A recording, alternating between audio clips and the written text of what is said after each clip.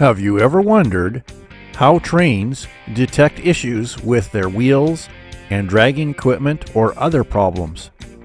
In North America, railways use things called Hotbox detectors or defect detectors. Listen to what happens after a train goes over one.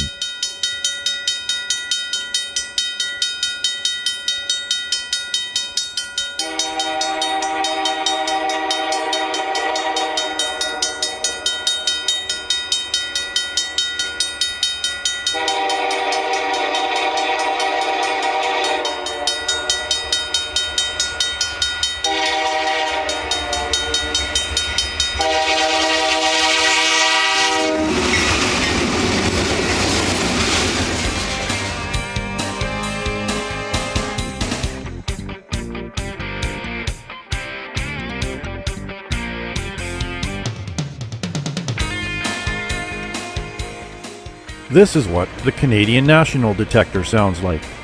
CN Detector, Wainwright, 233. No alarms. Temperature 23C. Total axles 674. Speed 14. The detector reads hot wheels caused by possible bad bearing or dragging brakes, as well as dragging equipment, and or a broken wheel that would cause abnormal banging on the rail.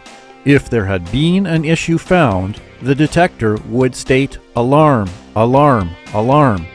It would then call out the axle number that the problem was found and the type of alarm. Here is what the detector sounds like from Canadian Pacific Railway.